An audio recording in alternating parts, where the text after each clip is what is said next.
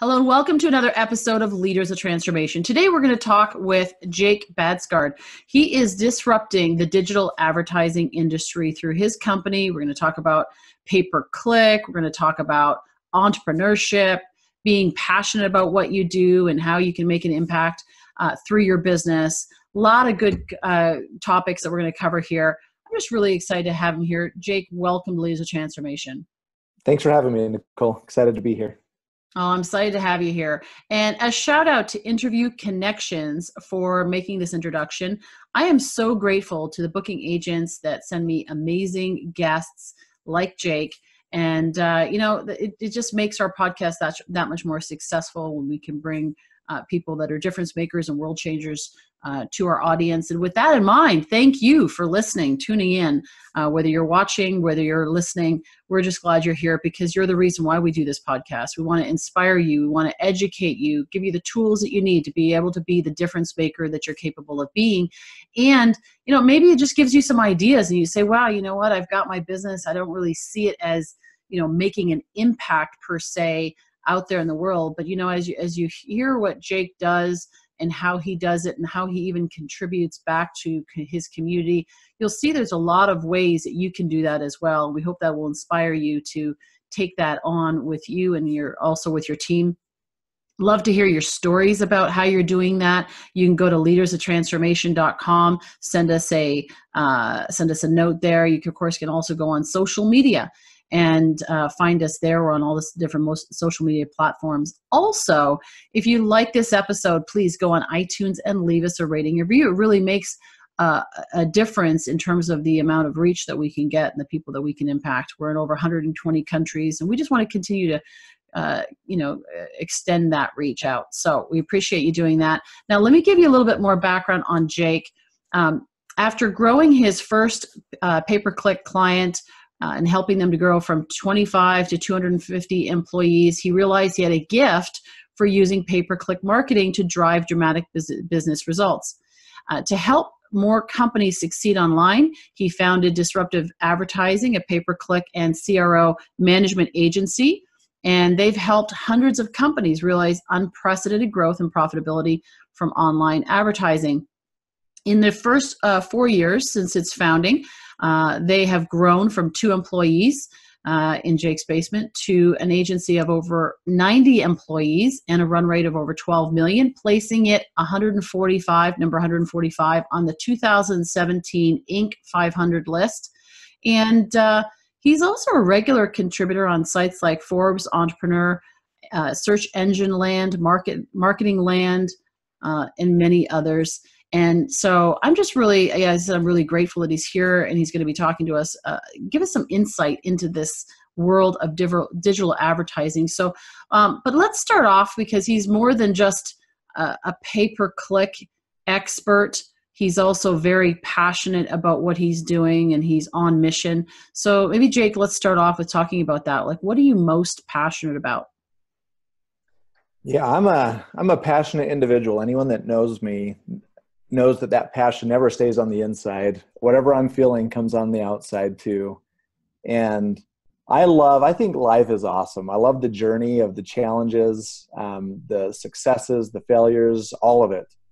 And more recently, we've actually, even from the time that we were connected, we're actually almost double the size from when we originally got connected. So things are really taking off over here. And I kind of had this epiphany a couple of years ago where I realized, what am I really after here? What am I really passionate about? What do I really want? As an entrepreneur, everyone always kind of barrages you with, what's your exit strategy? And Nicole, I just never felt comfortable with it because I'm like, what if I don't want an exit strategy? What if I just love what I do and I want to do it forever? Like, does that make me a bad entrepreneur? And so I always struggled with that a little bit. Until I met with like a valuation expert. And he did a presentation for a group of entrepreneurs that I was a part of. And afterwards, I went and kind of just pulled him aside and we chatted for a little bit. And I said, I don't know what to do, right? Like, I don't know that this is the path I want to go down, but I feel like I'm supposed to. And he said, well, Jake, let me just ask you a few questions. And he proceeded to ask things like, well, what's your top line? What's your bottom line? Do you see the summit? Do you enjoy what you do? And just proceeded to ask me these questions. And he said, well, I'll bet you've already had interest in people buying your business. And I'm like, yeah, pretty regularly. And he said, they probably offer you plus or minus this range, about this amount. And I'm like, yeah, you're spot on. You know, he's an expert. And he said, well, this is why they're offering that to you. Based on your growth rate, your profitability, and your top line revenue, they're going to come in, they're going to pay their initial investment back, and then they're going to be sitting on the asset 4 or 5 years from now, and it will have grown. And then they're either going to flip it or continue to monetize that. And he said, you can totally do the same thing if you want. And I'm like, interesting. And it was just kind of that moment where it just like freed my brain and my heart to just be like, I don't have to have an exit strategy. I don't need to build something to sell it. I can just do that myself and enjoy the process and reap the benefits personally, financially, all of those things. And so that's where it kind of changed why I was running disruptive advertising.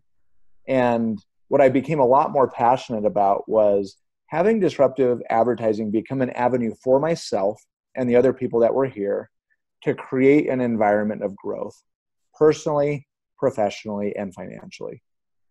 Because I want to continue to grow personally, professionally, and financially. And I want to create an environment where anyone that comes to disruptive can do the same thing. And so that's where I kind of got the genesis of the idea that I'm the most passionate about currently, which is a personal leadership development course that I now teach optionally before business hours at the company. And I've invested a lot of time, money, and resources into personal therapy, marriage counseling, business coaching, a lot. And I've kind of just taken some of the things that were the most impactful for me personally and put that into a course that I allow people to sign up for at the company. And there is a cost to sign up for that course. If they graduate, they get their investment back, and I actually give them a bonus to boot on top of that. But it comes with a really high degree of accountability. It's an early class. It's before business hours. And that's what I'm passionate about right now, because when I do that, the level of accountability that it gives me to grow personally, professionally is immense. And it allows me to up my game every time I teach this class, because I do it with them. I don't just teach it and expect them to do it, right? And that's what I'm passionate about. That's what I love. And it's interesting to see how that's bleeding through into the success of the business, because people feel that I care about them because I do. And I'm emulating and leading by example. And it's just a fun process. And that's what I'm the most passionate about right now. Well, I love that. It's such a brilliant idea. I mean, there's a lot of talk about we got to train our people to be more innovative, to be more agile, to be better communicators and all of this. But when you make it optional and give people the opportunity to learn and grow, number one, that tells me that they respect you and they want to learn from you. So as a leader, they respect you and who you are as your example. But also it's this culture that you're creating of personal development that where it's optional, but it's encouraged at the same time. And yeah. I love that. I love that. And now if you think about, like in the beginning, I was saying about how people that are listening, if they're, they have a company where they can do something very similar, that's a perfect example. A lot of times leaders are thinking about how can I go into consulting and do that? Well, what about just within your own organization? I mean, you can make a huge impact. The ripple effect. I forget who it was. I think it was Nick Murphy or somebody that said, or maybe it was Shannon Graham, who said ROI. They look at ROI as being the ripple of impact. What is your ripple of impact? And measuring that through your organization. I do believe that businesses, they need to make profit, but I think business is designed and meant to be able to give you the opportunity to create value in the marketplace, and leaders' responsibility and opportunity is to create an arena for their people to do the same thing, to create value in the marketplace. And that's exactly what you're talking about here. So I love it. Well, and what's funny is I don't even teach anything industry specific in that class. It's all about developing good personal habits, Understanding the influence and impact we have in the world comes by changing ourselves, not trying to change other people, and having a vision of who we are and who we want to be, and putting plans together for that. And it has nothing to do with online advertising in the class. Yet it translates into disciplined people with a vision that become way better advertisers as well. Yeah, absolutely. So what percentage of your employees are actually taking advantage of that? Yeah, so it's optional. Just starting my second round of that class now. Mm-hmm. The first round, I had 38 people sign up for it, and I actually had to do 2 sections of it. And currently it's the enrollment for the second set of the course is happening right now. It looks like I'll probably have about another 25 to 30 people in it. That's fantastic. Well, that's a high percentage of your people that are actually doing it. Yeah. Yeah. That is good. So you were in corporate and then you left and went and became an entrepreneur. What caused, I allude to the fact that, wow, you created this great success and so you decided to launch this company. But what's like for you, what's the difference? Why own the company versus working? There's a lot of great companies out there in that space to work with, doing your own. It's interesting. I don't know that I ever would have left and started my own business. Had a few things been a little bit different. I grew up in a family of 10 kids. I've had a job since I was 8 years old, delivering papers. Never had a job I didn't like. And what happens is that I think there's just this natural course that occurs at a place of employment where I kind of develop as much as I'm going to develop in this environment. Mm-hmm. And once I reach that threshold, there's no ill will towards that organization. It's just an understanding of, I've kind of peaked here, and I'm looking for that next opportunity to continue to grow and develop. Yeah. And in corporate America, and my experience with it, I guess that's really all I can speak to, is I just kind of hit that plateau, right? Like, I remember distinctly sitting down for an annual review and saying, okay, way outperformed my peer set. It was a great year, really developed and progressed. And then to get the feedback of, here's your, percent raise and good job, and let's keep going. And just having that moment of realizing, like, if I stay here, I'm going to start getting complacent. I'm going to stop being an A player the way that I want to be an A player. And it's not even their fault. This is just the environment. It is what it is. And it's time for me to go and look for something different. And so it's just moments like that. And then realizing that ultimately I do have a high need for control and a really strong ambition for growth. And ultimately the only way I found that kind of gives me that what I feel like is limitless opportunity was creating my own business and very passionately trying to have it be an environment that it can do that for other people. And the reality is we're not successful all the time with that, with everybody else. And I wish that we could be, but that's not necessarily always how it works, because people are looking to grow in different ways. And but that's ultimately what led me to here. And then what I loved about my experience is I took a few years just developing a really good skill set. And that's the one thing that I think a lot of people can forget is you got to get really good at something before you go and venture off on your own. Otherwise, you just don't have that much to offer. Like, intentions are great, but actual skills really matter. Talk about what skills specifically. So in my situation, the first few years of my career, I helped companies implement and have really good web analytics so that they could see how well their digital marketing campaigns were performing. And we could actually tie that into their customer database, tie it into revenue so that we knew, they filled out the lead form on your website, but did it actually turn into revenue for your organization? Mm-hmm. And so what I got really good at was understanding all types of business models and how to track marketing success and tie it all together. That's what I got really good at. And then naturally, what happened? I built a marketing agency that helps people connect the dots with their data, and then we can actually help them implement now that we know what's working and what's not, let's go make the appropriate changes. And that's what companies hire us to do, primarily on Google and Facebook, where it's a little easier for us to track performance and those types of things that are going on. But I think it's the same thing if I get really good at being a plumber, doesn't necessarily mean that I need to run my own plumbing business, but I'm certainly going to be a lot better at it if I'm good at it, right? Yeah. To me, I think it's just develop a really good, strong skill set, whether that be an accountant, a plumber, digital marketing, whatever. I'm just a big believer in really developing the hard skills first. And then once those are kind of there, then I think the opportunities just begin to manifest and present themselves endlessly at that point. Yeah, it's funny that you say that, because there's a lot of people that love the control, right? They get into becoming an entrepreneur, and actually don't value, great point, they don't value the experience and the opportunity they have in corporate. So I've had clients of mine who have said, I want to go out on my own. And, but I know that I need to save up money or whatever, prepare for that. And I say, well, while you're working for that company, what can you be doing to maximize the opportunity there?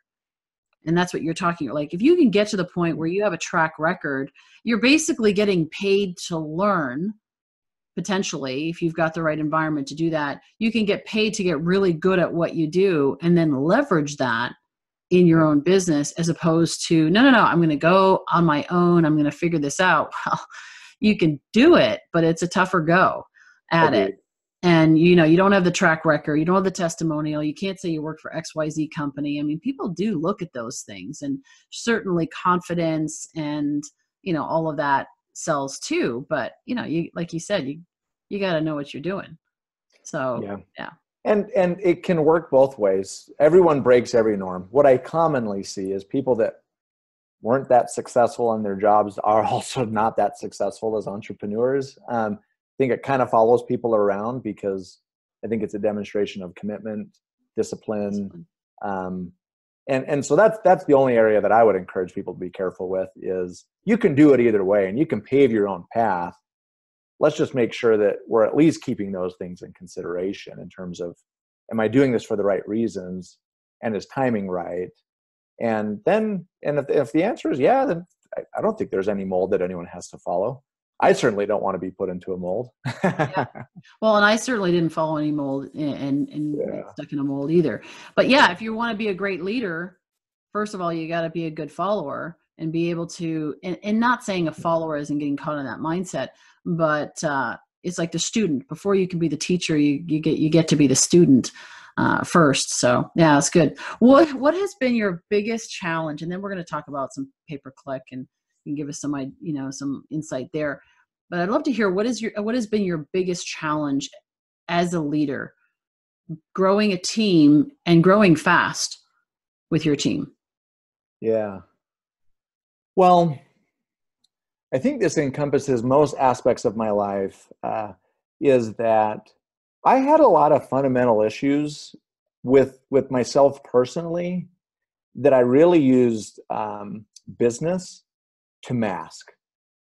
And so for me, business was great, and I learned a lot from it. But oftentimes I felt subconsciously, it's like, if you take that away from me, who am I? And do I even like that person? And so I would actually say that's been my number one challenge. And what's interesting is that when there is a certain degree of professional success, we use that as a justification to, areas that I use that in an unhealthy way, where, well, because I'm successful in business, therefore, clearly I'm contributing more to my marriage. Right? Yeah. Which is totally wrong. But in hindsight, I saw that I did that quite a bit. Very unhealthy and not productive in a relationship, and realized I had some work to do there. I also found that I used it as a justification to forgive bad habits that I had built in my own life. Well, but I've got a business that's growing, so therefore my unhealthy lifestyle or some of these other things that are going on clearly aren't that big of a deal, because I've got this over here. And so I would say the number one challenge that I had as a leader was like getting my own shit together and understanding like how to become the best version of myself for the right reasons, and not use business as a crux to justify inappropriate behavior or behaving the wrong way in a relationship. And so that was really my number one challenge. And working on that has helped me with my leaders more than anything else, rather than trying to fix them.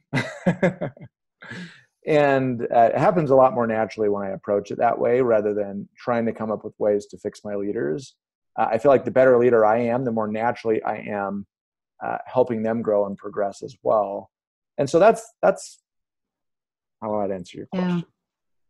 Yeah, there's a humility that I hear in you, and there's also a sense of self-awareness. And this comes up a lot as I've interviewed hundreds of leaders, is this, they have a self-awareness, varying degrees of self-awareness. And I think we are constantly on that, self-discovery and self-awareness journey of discovering more things about ourselves. But you definitely do, you've got this awareness of, even just like, and thank you for sharing that. I mean, that's pretty personal.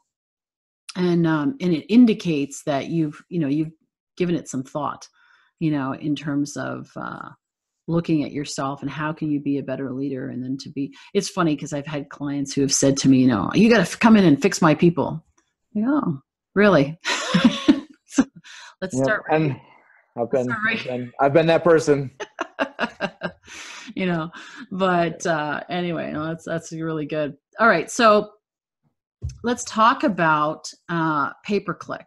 Now, you mentioned that in some of the material that I got from you, and it's on your website, 76% of AdWords and Facebook ad budgets are wasted. That's a lot. So why is that happening? And how can we avoid that? Unfortunately, that doesn't mean that the other 24% is profitable either. It just means it produced at least something.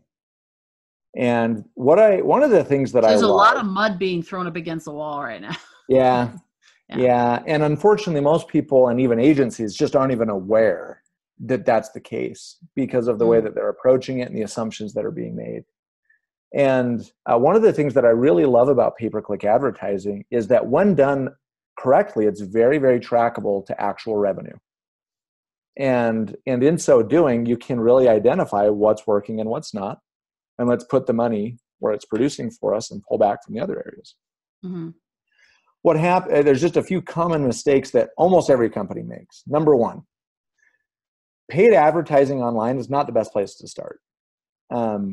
We have, at this point as an organization, we have 800 to 1,000 businesses a month reaching out to us.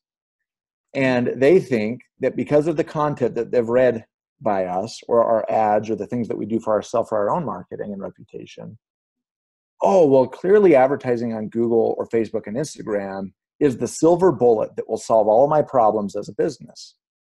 And guess what? Reality check.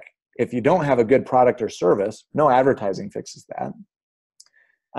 If you don't have sustainable revenue and profits, guess what? Advertising is really expensive, and that might not be the right place to start from an advertising standpoint. So a lot of people go in and start advertising on Google and Facebook, have a panic attack because this is real dollars going out the door, and I'm not seeing real dollars come back in the door, and so I kind of freak out. And the way that they approach that, number one, is it maybe shouldn't have even started there to begin with. And the second thing is, when it is the right time to invest in those channels, is there's a right and a wrong way to do that. Number one, a lot of people take a really small budget and try to have a really broad marketing campaign. So they spend X amount of dollars. Let's say they spend $1,000, but they spend it so broadly that at the end of it, they don't even know. All they know is, did it work or did it not? But they couldn't even say why, because they've spread it so thin across so many different keywords or audiences or whatever that is, that there's no significance behind anything that happened.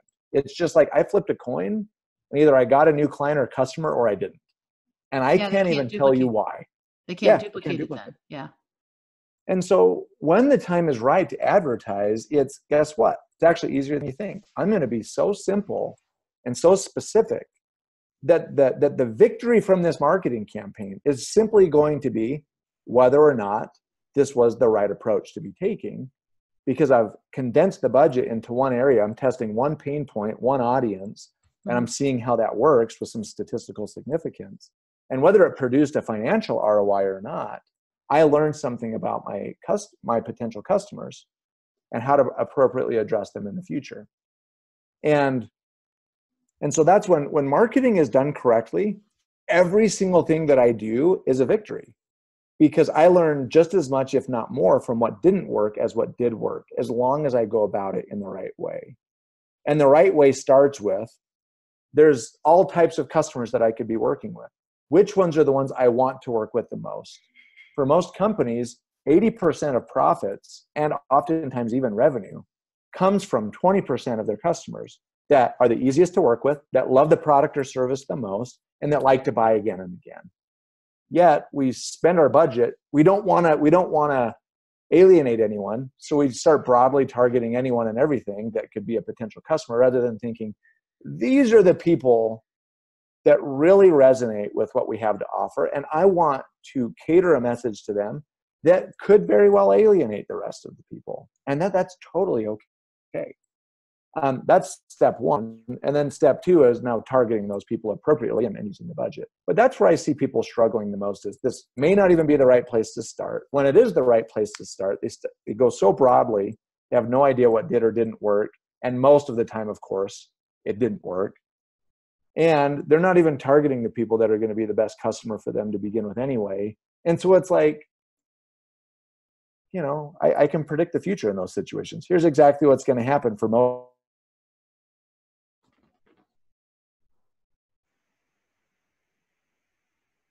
budget and strategy, and doing it in a simple way that actually teaches us something at the end. Yeah, it's a great point. It's like, if you've got a limited budget, rather than going wide, because that's the thing, is I need to make the most of my dollars. It's actually the intention of making the most of their dollars is actually making the least of their dollars. Yep. So when clients come to you, or prospective clients come to you, do you sit down with them and identify who their target audience is, or they need to know that up front coming in? So we need to know that to help them be successful. Yes. And a lot of companies that are very, very, very young don't even understand that yet. And we're typically not the best fit in that situation. We're going to provide them a consultation and kind of point them in the right direction. Mm-hmm.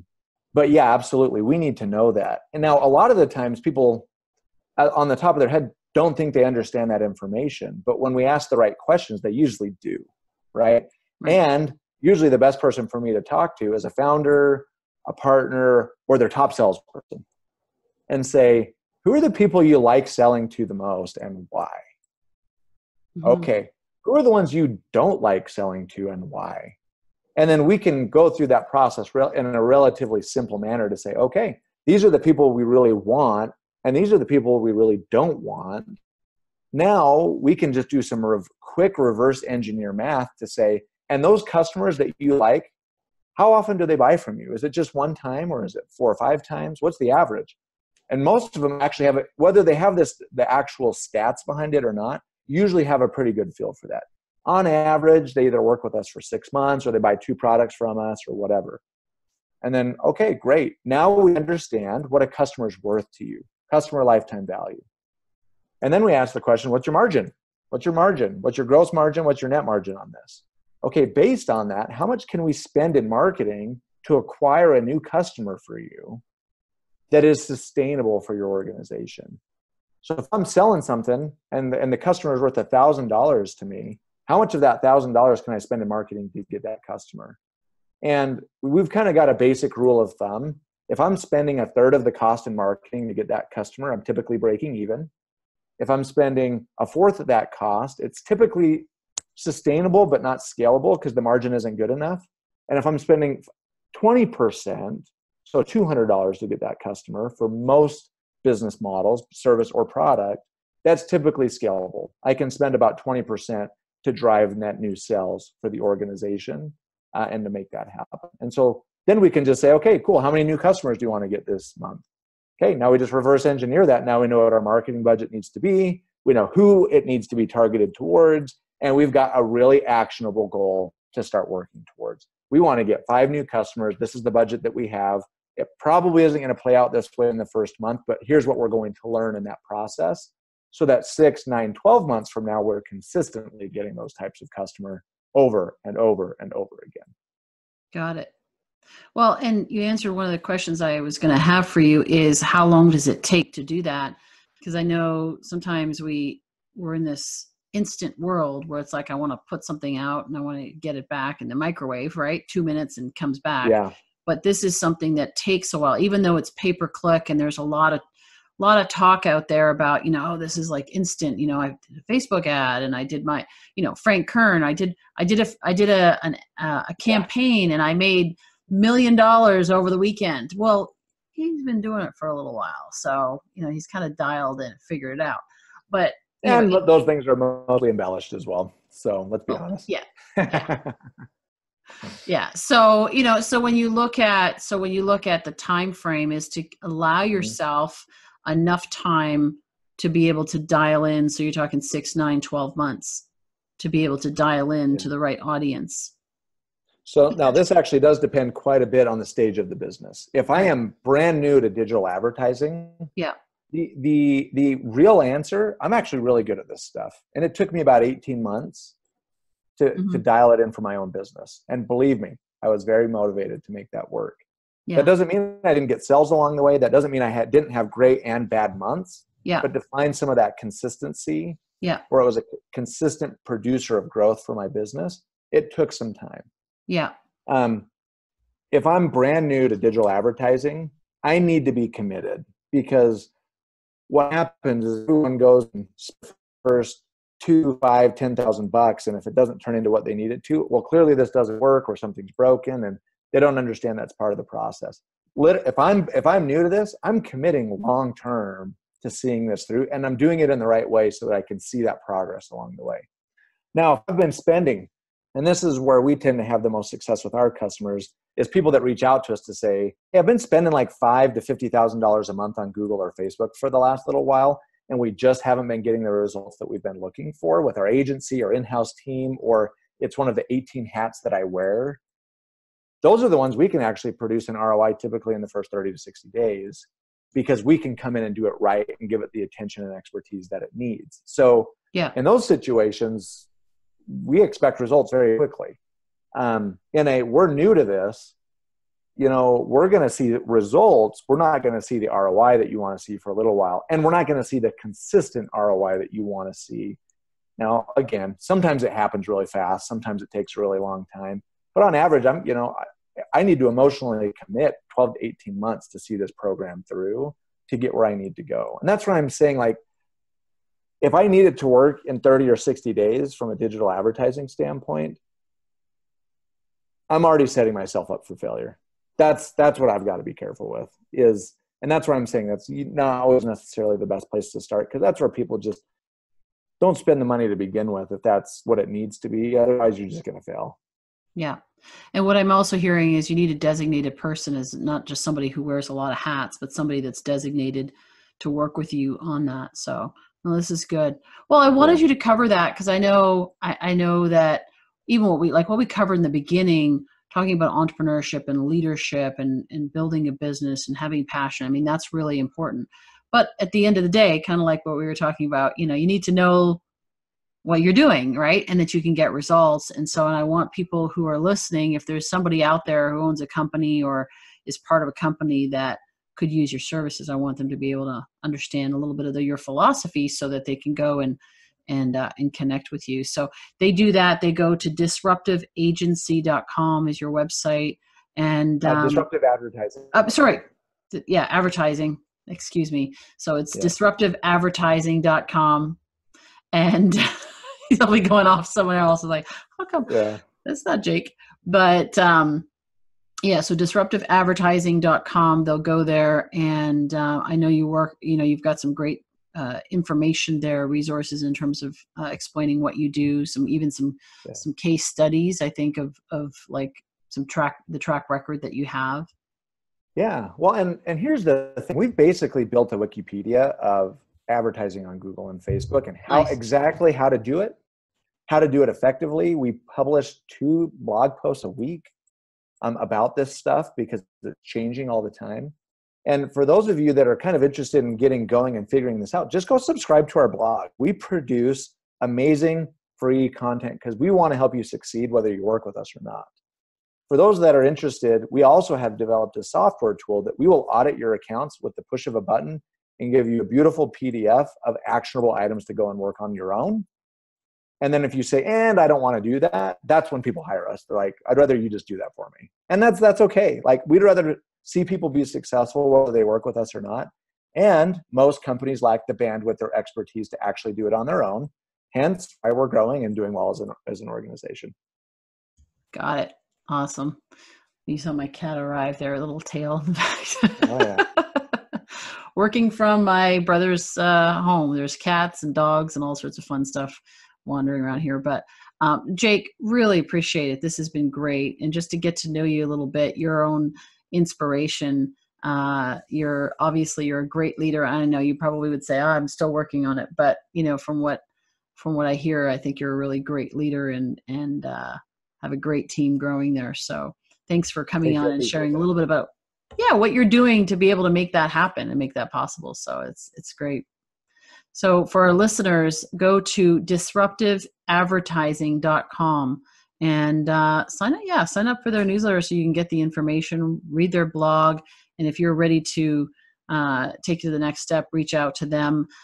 We'll have a link on our show notes, of course, so that you can connect to them there if you're driving. Go to leadersoftransformation.com and then everything will be there so you can connect with Jake. And I'm a big believer in leaders of transformation take action. Nothing happens until you do something. And so maybe today it's from what we talked about, what Jake shared. Maybe it is evaluating, becoming self-aware of yourself as a leader.